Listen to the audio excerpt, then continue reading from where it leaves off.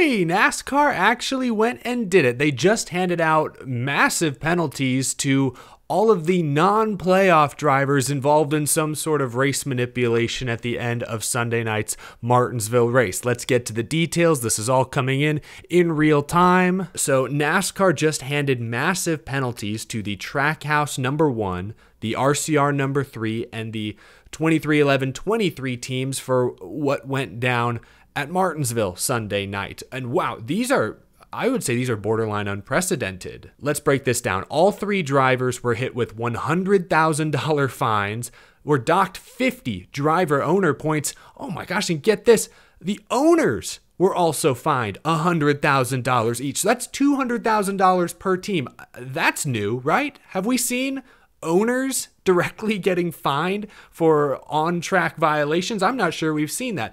In addition to this, all three teams will have both the crew chief and spotter suspended for this weekend's race at Phoenix Raceway. Wow. Nothing for William Byron, nothing for Christopher Bell. I saw a report, someone tweeted that Elton Sawyer said Bell already received his penalty for the wall ride at the end of Martinsville's race. So yeah, I guess that's it. And wow, I'm already seeing RCR says they will appeal. 2311 says they will appeal. I imagine Trackhouse will also appeal. So these will be expedited appeals. I'm sure we'll hear about that in the next couple of days ahead of this weekend's race at Phoenix. So man, the saga just never ends. I was gonna say the $100,000 fine, 50-point deduction, suspensions are in line with what they did to Cole Custer and Stuart Haas 2 years ago. Remember at the Roval, it was a round of 12 cutoff race. The crew chief came over the radio on the last lap and said, hey, we got a tire down, slow up, slow up. And so Custer did to let his teammate Chase Briscoe gain some positions.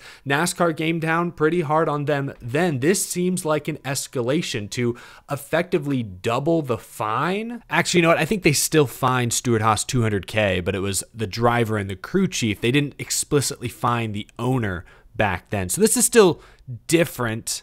I'm not sure if it's an escalation. I guess NASCAR must have found nothing broken on Bubba Wallace's car post-race. This is no laughing matter. No, this really is not. I'm seeing all sorts of interesting reports here, quotes. I guess Elton Sawyer is doing a press conference currently. According to Davey Siegel, Elton Sawyer said that they considered penalizing the manufacturers, but there's no mechanism in the rulebook to do so. We'll look at that in the offseason. Here's a quote from Elton Sawyer. We will meet with drivers and make it clear that when you do anything to compromise the integrity of the sport, we will react. Wow. Honestly, I am surprised they came down this hard on all three teams. Look, I think there was clear race manipulation. I think it was clear the Chevys were trying not to pass William Byron. They formed effectively a blockade.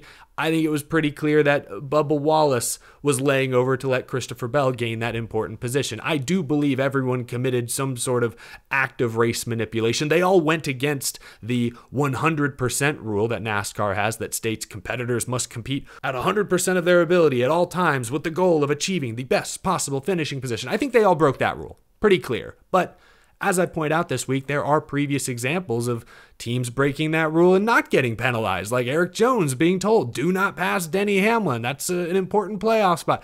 No penalty then. Drivers are told all the time not to help certain guys at super speedway races, so I'm a little surprised they came down this hard considering past precedent, but again, as NASCAR is known to do, they've established, I suppose, a new precedent. Is this penalty harsh enough to deter teams from trying similar strategies in the future?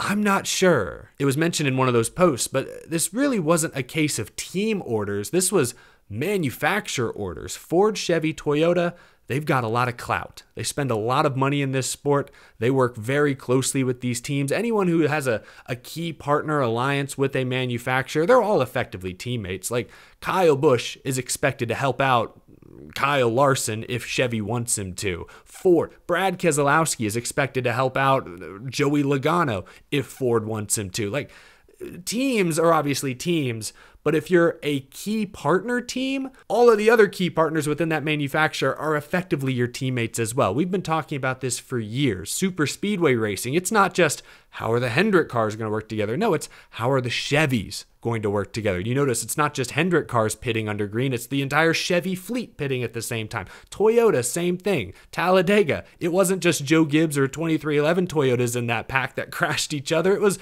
all three teams represented. So that's really at the core of this. Again, I point out there are three, in my opinion, three reasons why 2311 Trackhouse and RCR attempted to manipulate Martinsville's race. One is the playoff format allows for this kind of situation to come up more frequently, these mini seasons, more cutoff races, more moments where individual points and positions will be scrutinized. The format is part of it. Another part of it, I believe, is that the teams, at least up until this moment, didn't really fear NASCAR race control. Like I've mentioned, they've let similar incidents go in the past. NASCAR does not want to make the tough call, especially when it impacts the championship. So that's reason two. But reason three, I pointed out yesterday, and I absolutely believe it to be the case, is that manufacturers have so much pull nowadays. You're no longer dealing with just your teammates. You're expected to look out for all of your Chevy teammates, all of your Ford, all of your Toyota teammates. And so that just creates, again, more opportunities for organizations to try and game the system like this. I don't know how you fix it. NASCAR considering apparently penalizing OEMs in the future. I don't know how that would go over. Again, considering how important Ford, Chevy, and Toyota are to the health of stock car racing. But maybe there's a path there. I'm not sure. This is just my immediate reaction.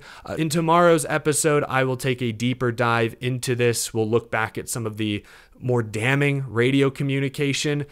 I do think there was clear manipulation by the 1, the 3, and the 23 Sunday night. There was nothing on the 24's radio that was especially damning. The 20, there was one quote kind of interesting. We'll go over this tomorrow. There was one quote that concerned me a bit. But again, the 20 had already been penalized. 20's already out. You're not going to suddenly put him back in the championship 4. So I didn't hear anything on the 24. William Byron to me was the most innocent of all of the players in this incident. So I think if they were going to penalize guys, these are the guys you penalize. We can debate if it was too harsh, not harsh enough. Did it really send a message? How does this change the precedent going forward? We can debate that more at a later time. But this is just my initial reaction. Wanted to get it out there. Thanks for tuning in, folks. I'll see you tomorrow. Have a great rest of your night.